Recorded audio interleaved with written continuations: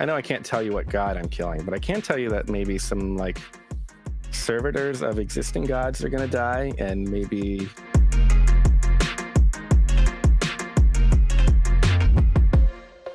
the next question's coming from Lao Crow. Do mindless undead have souls? Pharasma's Pharasma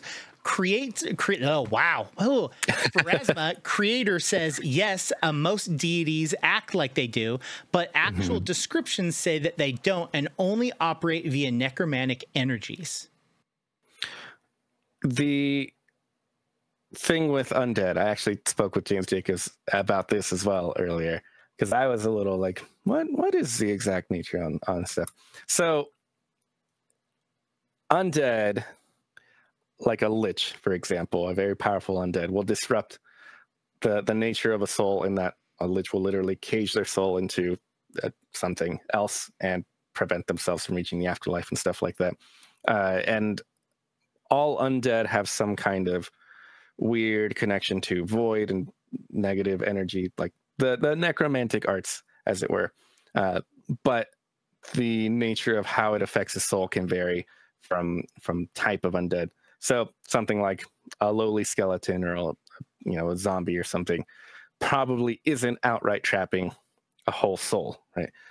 If anything, if you think about it, it's possible that there could be a cemetery full of like people who died 100 years ago and their souls have now been judged and their souls are perfectly fine. And then you dig up their bones and turn them into the Walking Dead. Their souls get trapped. No, they don't. None of that happens. But the kind of, I think James Jacobs kind of referred it to as like a residue of the soul will remain within that body forever, right? Like the fact that a soul existed is always known there. Like an imprint, almost. An imprint, yeah. The fact that someone has to use void energy and necromantic arts to raise this skeleton is really the key thing to worry about. And for someone like Pharasma, that is just like, she's all the way up here. That's like the lowest thing of import on her list. She doesn't like it, but in terms of like who she cares about, there's a lot of other undead along the way that she's more worried about. Those are small potatoes.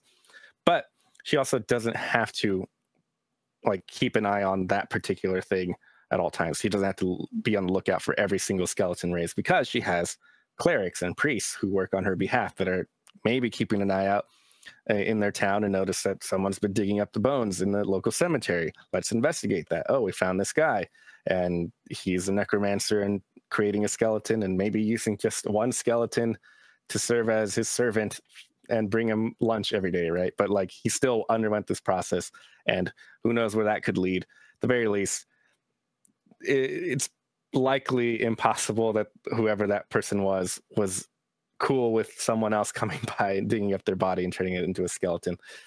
There's a whole lot of other problems with it. Let's maybe try to put a stop to this guy and see what's going on and destroy this undead. So the original question, do mindless undead have souls? No, most likely not, except in like very particular circumstances when you want to tell an interesting story, right? But that doesn't mean that the ethics and the morality involved with creating a lowly zombie are something to keep an eye out for, and that there won't be repercussions with that, and that there won't be people out there and other gods who might decide, hey, I didn't like that you did that. And when the time comes to judge your soul, and Pharasma realizes, oh, well, you raised a skeleton once, I might keep that in, the bad column, mark that when I determine where you're going in the afterlife and stuff. And maybe your first skeleton is also your first step towards deciding, hey, this undead stuff is pretty cool. I want to be a lich. And then you get into big problems, right? But a skeleton or a zombie probably doesn't have a soul in it. Most, like 99.9% of the time, won't have a soul in it. But it's still problematic in its own ways. I will also say, just because I just read all of the Pharasma lore from Gods and Magic, it is actually differentiated in the book that creating undead and capturing souls or messing with souls are two different things. And so because you don't have to create undead to capture a soul. Exactly. And so like the idea of creating mindless undead doesn't necessarily mean that that's a soul or it has a soul, because like it even kind of differentiates that with Pharasma. And we updated one of our spells recently in the remaster to summon undead, so you can have like a skeleton that shows up to fight for you, but it's not actually raising one from a existing corpse. You just use magic to create a facsimile of a skeleton to go fight for you because you think skeletons are cool or whatever. But that's generally fine. And maybe Pharasma will be like, I don't know if I like your vibe, but for them, that's not like an evil thing to do either. Okay, so if my skeleton has a little bit of soul residue on it, will soap and water do the trick, or do I have to break out the isopropyl alcohol? You have to, Barkeep's Friend is the one for that.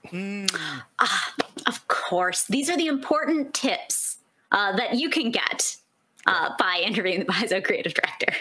I do like that differentiation in the rule that you were just talking about, because in the campaign that I play at home, one of the things that I have done is I have a player that wants to like use necromantic magic, but is like, oh, okay, how can we make this like not always necessarily like a quote unquote evil thing, right?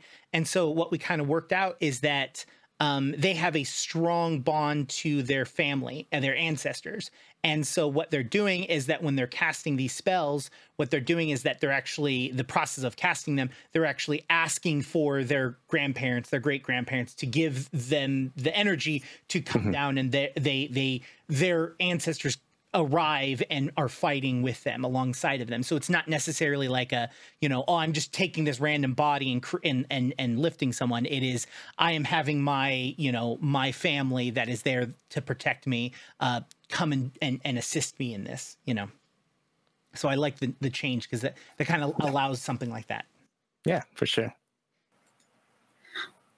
Having spoken robustly, shall we say, of the undead, permit me a transition perhaps to the dead. And in so doing, this question from the Martyr 781, do you plan on ever expanding on the dead god and brother of Asmodeus, Ihys? I was talking about that guy earlier with James Jacobs too. Well, I'll be darned. Look at that. Maybe a little bit in the future. I think you'll see the name maybe once or twice, but don't expect like big expansions. There are some characters, I think, like Eridan, who their place in the setting is more in how they influence things in the past, right? So the story of Ihys being, hey, he's kind of the Abrahamic god equivalent to the Asmodeus's Lucifer, right, kind of thing, is an interesting dynamic. The fact that he's dead is an interesting dynamic. There are things I would like to do with him, but it might take quite a while to do that kind of stuff. And frankly, there's just a lot of other interesting stories. He's one of those, like, not quite a footnote, but a little like an elevated footnote. There's a lot of information on him to a degree, but doesn't really affect the day-to-day, as it were, of Pathfinder. And maybe in the future, I have written the name a couple of times in documents as of late. Maybe you'll see it, but don't expect like a big revelation about, oh, it turns out that he's secretly alive or anything like that. Or like, oh, there's a cult that's doing stuff on his behalf or anything like that. Maybe you'll just see him in the background of like, someone is talking about the history of the gods and they name drop him. But not too much, but he is fun. I think he's an interesting figure that maybe there's a lot of potential there. And if you would like to learn about the relationship of Asmodeus and Ihys, check it the thing in the corner, because it's going to link you to the video I did on Asmodeus, wherever that thing is. I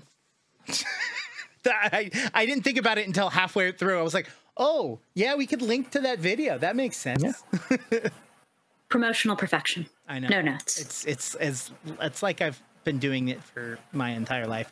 All right, now this next question, I'm only hesitant because I hate the name. Adamajaki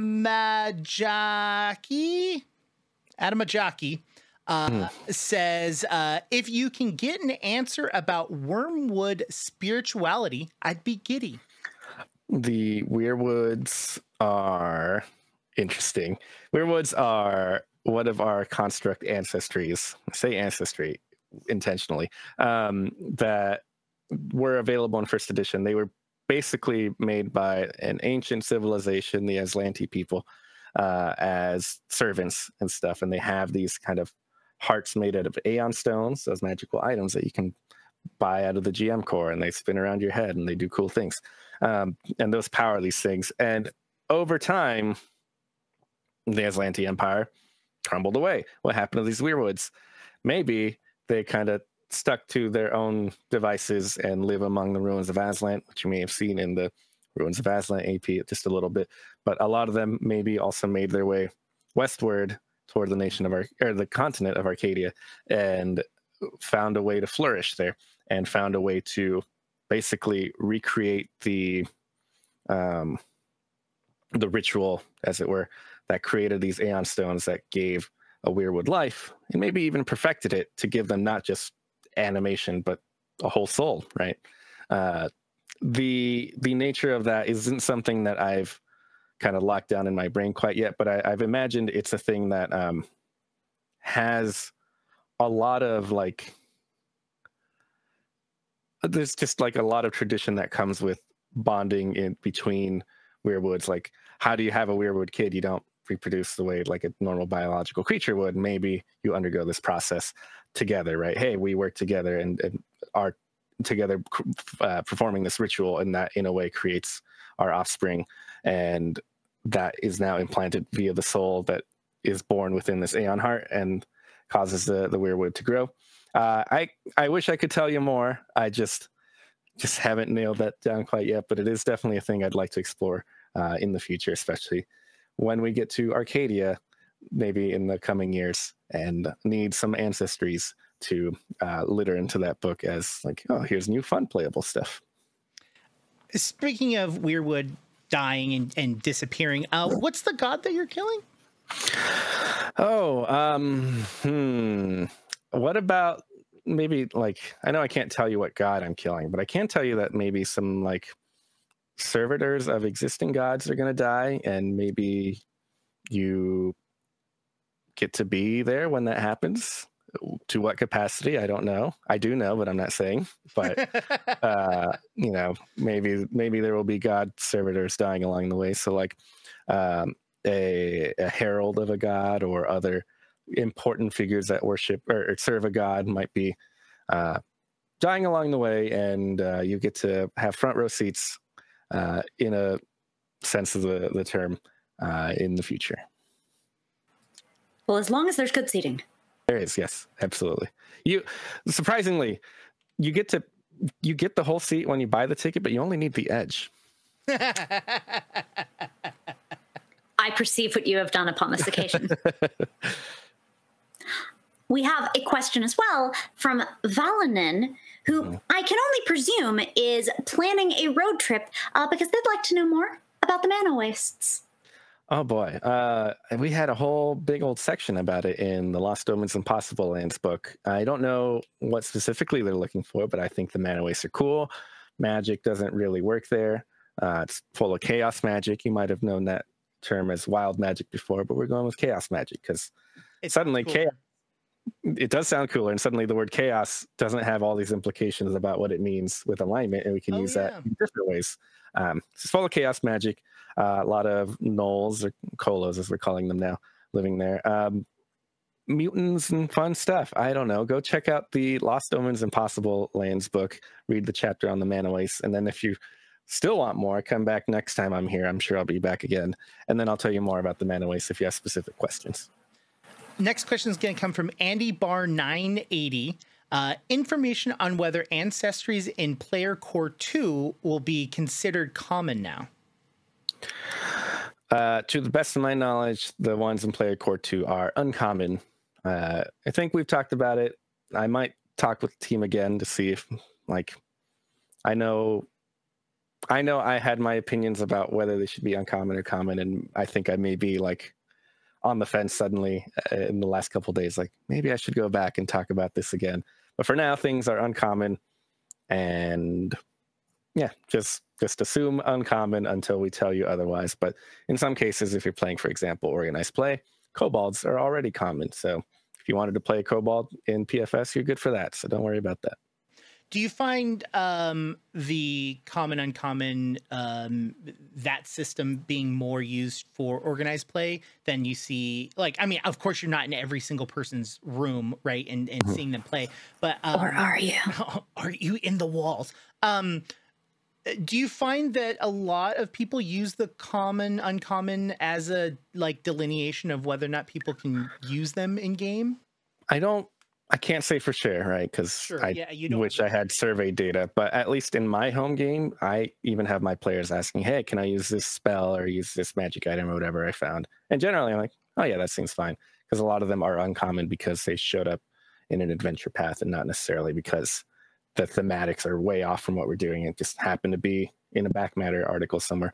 But I have even shut down like, no, we shouldn't do that. So I'm sure there are a lot of people using it, and we're glad that's happening, and we are even using it ourselves. If you look at a book like Impossible Lands or Mongi Experience, we will tell you, hey, these ancestries that live here, some of the, for example, Mongi Experience mentions that gnomes are actually generally uncommon in that region, even though in the core rulebook or now player core, they are a common ancestry because there's just fewer gnomes in the Mongi Experience. So we ourselves use that dial and turn it as needed for a given region to both explain things and help give the setting that extra bit of flavor and immersion that you need, but also to give examples to GMs and players, like maybe this is a thing you want to do. If you come up with your home game or go to some part of the map that we haven't described yet, maybe you want to decide that gnomes are uncommon or even rare.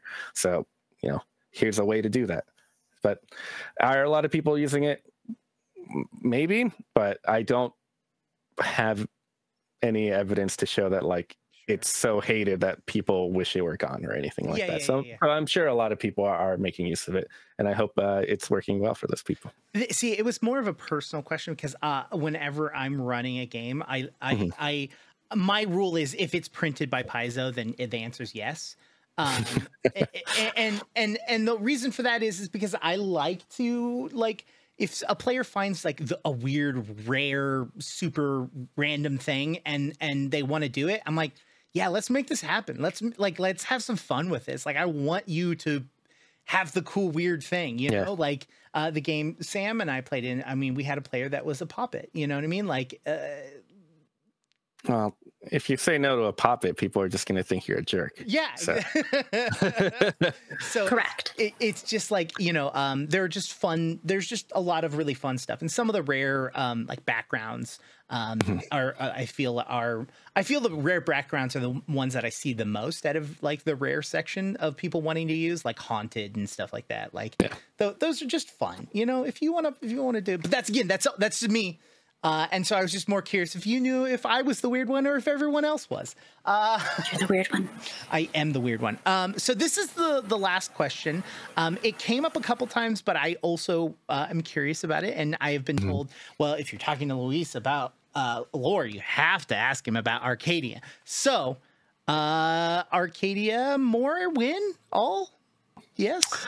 Well, the thing I've been doing since I joined with Paizo is peppering Arcadia stuff in where I can, just all over the place. And there's even been adventures that kind of dabble in Arcadia.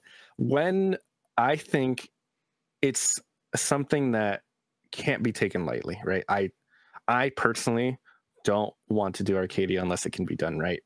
And that means I'm kind of a gatekeeper for it. As a result, in terms of like, if people want to like mention like, oh, here's this new monster, it lives in Arcadia, great, that's fine. But in terms of like doing a whole Arcadia setting guide or whatever, that's the thing that one being in the Lost Omens line would, have to go under my purview and creative director eyes and make sure that that's good, right?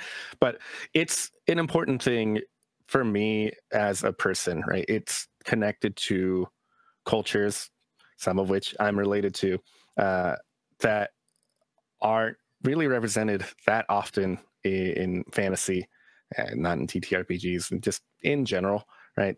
How many Native American themed action games can you think of, right? Like how many Mesoamerican themed dating sims are there, right? Like there's a lot of other stuff happening that isn't touching on these things.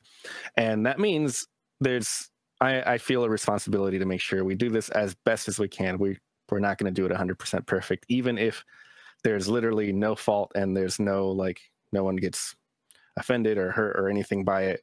Someone else will be like, yeah, but I would have done, this Aztec themed Jaguar stuff a different way. That's not as cool as like this other stuff, right? And like you can't please 100% of the people 100% of the time. But at the very least, I would like to make sure we don't do wrong by anyone as a result.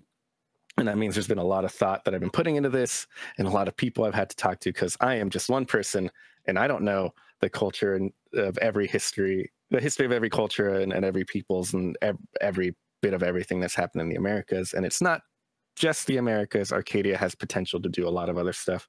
One thing I name dropped in an adventure I wrote a little while back is the Dragonbound Archipelago, which is a series of floating islands, because there's not really floating islands anywhere in Galarian. Well, we can put them in Arcadia because Arcadia doesn't have anything technically, so we have a chance to do this. So there's a lot of stuff like, what other fantasies and exciting things can we put in here? Does Dark Souls exist in Galarian? No, because Dark Souls wasn't a thing for 3 more years after Pathfinder came out, right? No one was able to be inspired by Dark Souls until Dark Souls happened. And by that point, Galarian was kind of already a thing. Okay, where can we put Dark Souls land, right? Where can we put Dragon land? Because people want a lot of dragon stuff. So there's a lot of things to think about and a lot of groundwork to be laid, which means when we do Arcadia, it's going to take a while to get there. But hopefully it means all that work in leading up to it was worth it. As for what's in Arcadia, there's a lot of cool stuff.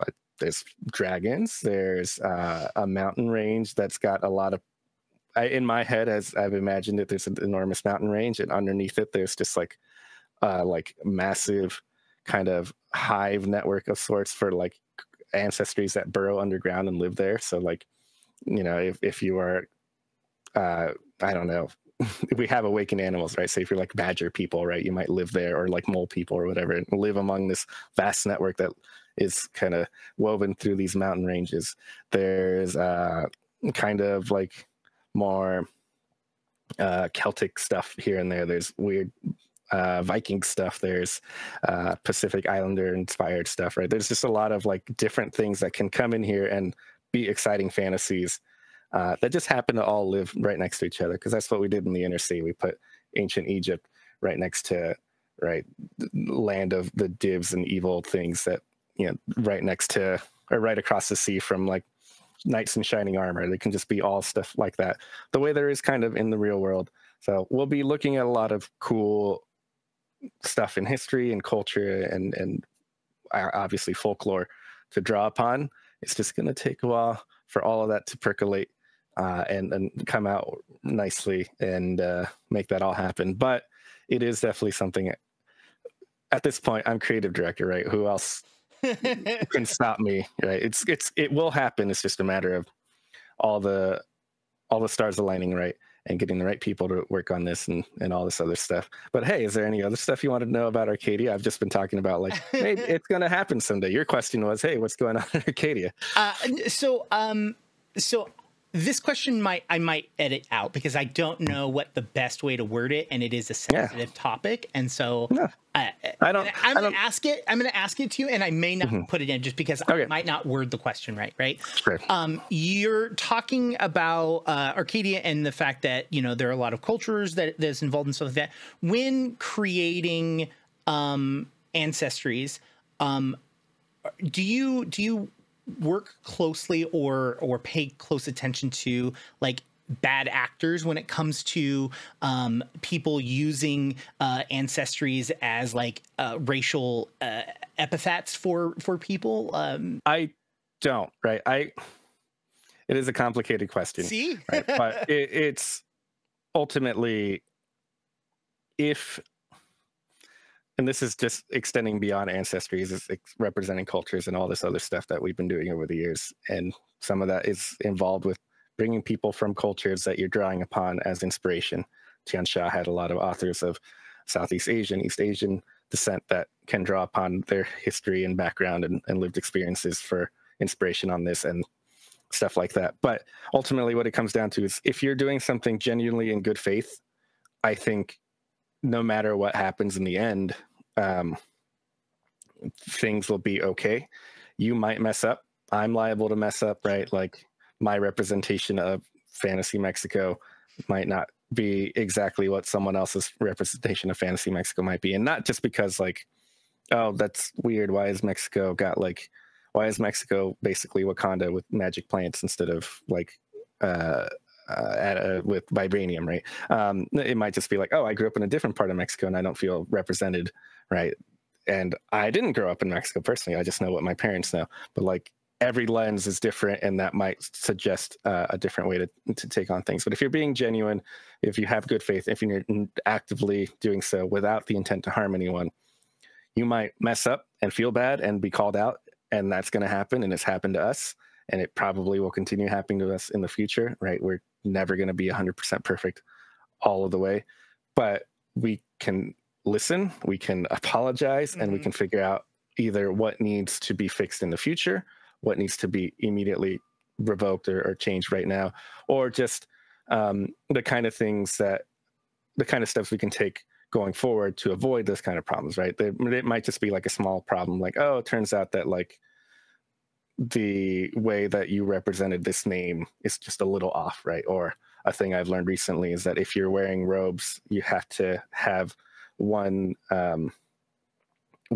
side cross over the other in a very particular way and show that, because for many cultures, doing it one way is for people who are alive and the other way is meant for the people who are dead, right? And it's like, oh, it's not even like it's going to hurt anyone we showed the robe the wrong way. It's just like, that's not how you do it, right? The way that for most people, you wear a watch on your left wrist, right? That's for a lot of people, that's more common. And it wouldn't be wrong to have someone with it on the right wrist, but it just doesn't feel as natural for a lot of people. Or if someone decided to put a wedding ring on like their index finger on their right hand, like that's not, you can do whatever you want. It's your ring, right? But like, that's not what we commonly represent in our culture and what we typically see. So we're going to have even little things like that along the way. And it's not going to cause like suddenly this big kerfuffle that instead we had to like recall all our books and realize that we've made the biggest mistake of our lives. We just be like, oh, well, we'll keep an eye out for that. And that's a thing we have learned in the past. And our art directors are aware of that and keep an eye out for that, because it's a thing that was brought up before, not even necessarily as a problem, but someone else happened to know, like, oh, you guys know that you should do this. Oh, great. Thank you. Now we know, and we can fix it moving forward.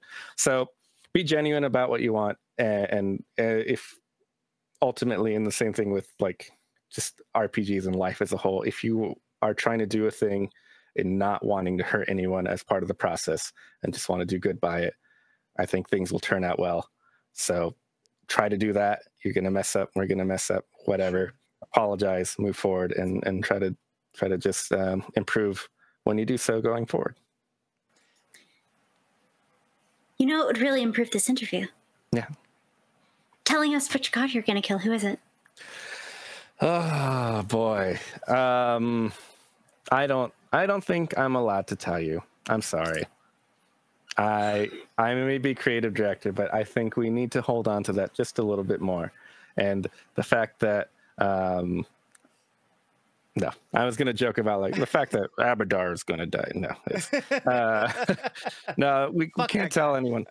Yeah, I got capitalism. No, we're probably going to either kill.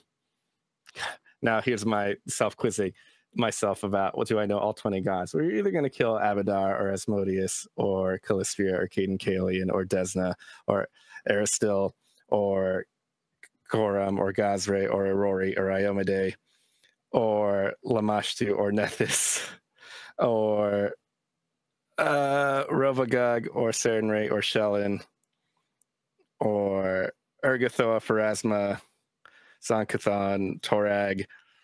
Oh my gosh, who am I missing? Don't ask me. The one you're going to kill. The one I'm going to kill, yeah. Yeah, that's the one. The one I forgot is obviously the one I care least about, so they're going to die. Yeah, I'm over here like bringing up the book to see which ones you missed. Norgorber's the one. Oh, he's always secret. That's why I didn't remember. That's the one I missed. One of those 20 seems like a good candidate for killing off. Yeah, I mean, if you say so. I mean, God. Well, if you don't want me to kill any of them off, I won't. I'll just backpedal everything.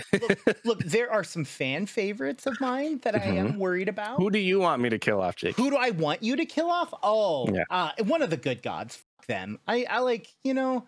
Just any good god. Yeah, kill like Pharasma. That's fine. Pharasma's not good. Okay, let me rephrase that. Not Pharasma. Sorry.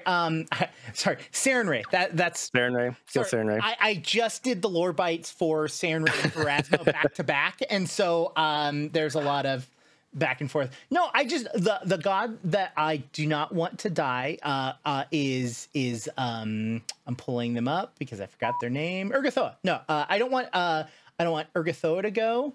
Because, first of all, fan favorite. I mean, like the fan service that we did with the artwork, with the scythe covering the top. You know, like how do you get rid of that? You know, how do you kill that which is already undead? Exactly. And then the other god that I don't want you to kill is Revuvnagug. And that's just because I am using that god in multiple home campaigns. Well, if either Revuvnagug or Urgathoa end up dead, you can blame Jake because I wanted to spite him. Well, all right. I think maybe we need to call this interview before any other gods are imperiled. So let's say that does it for today.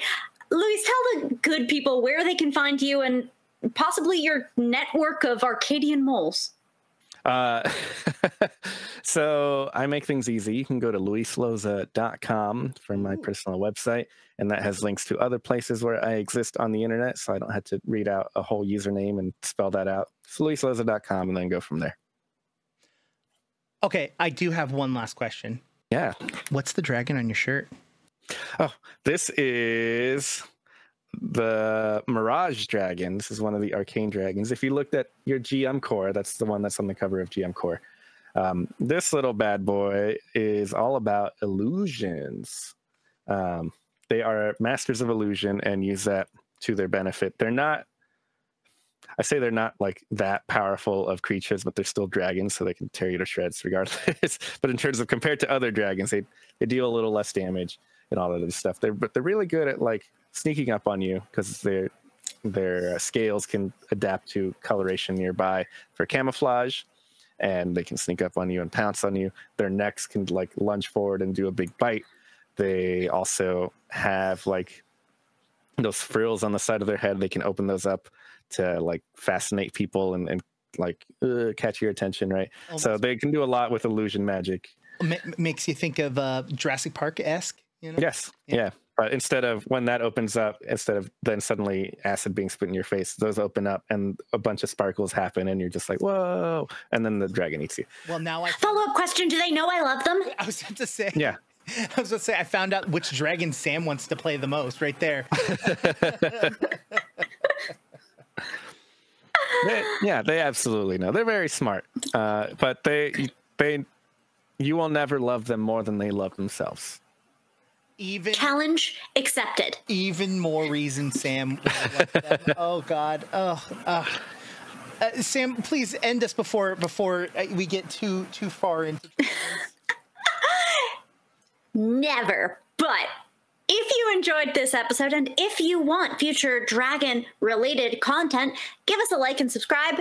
Let us know which gods you've killed in the comments below. You can catch us on twitch.tv/Althaven, where we stream RPG content. You can join our conversation on our Althaven Discord about dragons and or killing gods. And if you want to support this channel, you can do so on ko-fi.com/Althaven. So simply walk into more lore. And until next time, keep it weird, Internet.